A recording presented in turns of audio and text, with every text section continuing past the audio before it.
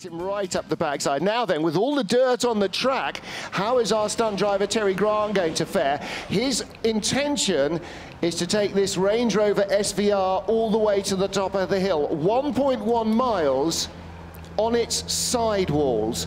Now, he came around on Thursday, in practice, that was okay. Friday, there was so much dirt on the inside of the corner here, he's using a different line from the racers, so there's not much tarmac, not much rubber down on the bits of the road he wants to use, but there is a lot of dust and debris. And this time, I think he's trying to take account of that. This is a long way up, 1.1 miles. Yes, give him a big round of applause as he comes past you.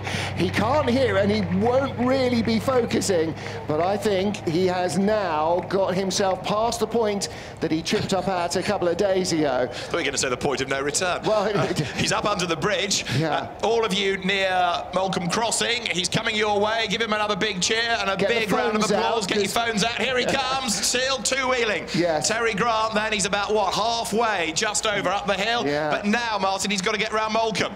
Now, let's hope he doesn't leave any tyre marks on Flint Wall, because it's actually not that wide. And at this angle, I think the Rangy is about as probably even wider than it is normally, because you've got the full height of the car to get through the gaps. I mean, it's hard enough keeping it on two wheels, but he doesn't really know where he's going, because at that perspective, where's the road? You know, he's not looking ahead, he's looking virtually at the side. This takes more skill than you might imagine. Goodness me. And he's still there. Can we get 1.16 miles on two wheels? We're nearly there. Now, we should be in there, commentating from inside. I did that at Silverstone years ago inside one of Russ Swift's Minis, and to be uphill in a Mini that's two-wheeling, you're nearly 10 feet off the ground. It's a very bizarre sensation. Come on, Terry. On desperately to the door handle, trying not to get into it. And there's the Flint Wall. And he's up it, and he puts the wheels on it. It's just like the Italian job, and he's in the bales.